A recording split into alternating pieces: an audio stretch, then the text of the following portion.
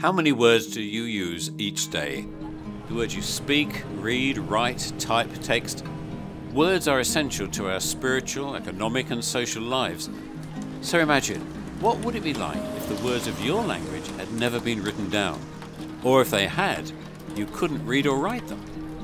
No emails, no messaging, no browsing, no books, no Bible. The Bible changes lives, and so does the work of translating the Bible. Translation teams are writing down the languages of some of the most marginalized people on earth, often for the first time ever.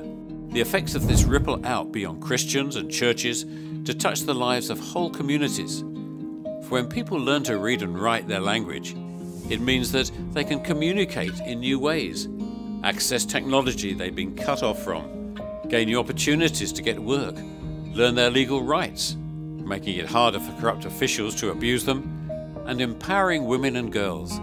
It means that parents can read the correct dosage of medicines to give their children, and their children's education is transformed, and that everyone can engage with God's Word.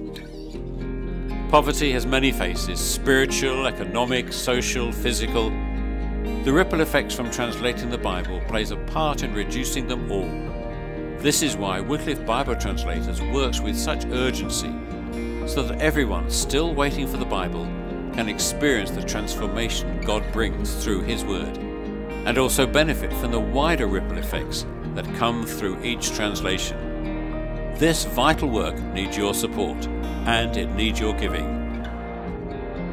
For prayer points and online donations, go to wycliffe.org.uk/welcome.